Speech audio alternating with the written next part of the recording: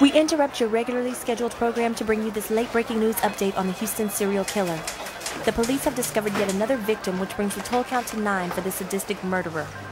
A citywide curfew has been issued, and anyone out past 10 p.m. is subject to being detained and questioned. We advise everyone to stay inside your homes after dark for your own personal safety. There are still no suspects or leads, which would help authorities to determine who's behind the killings. Please stay tuned, as we will keep you updated.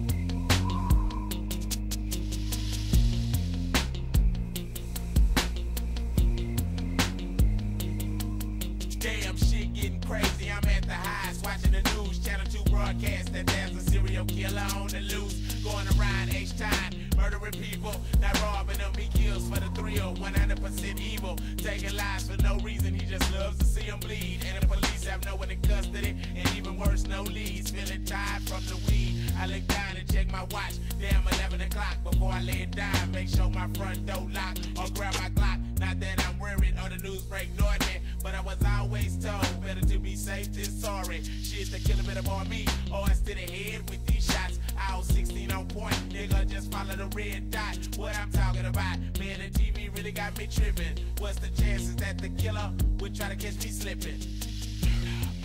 There's a killer on the loose.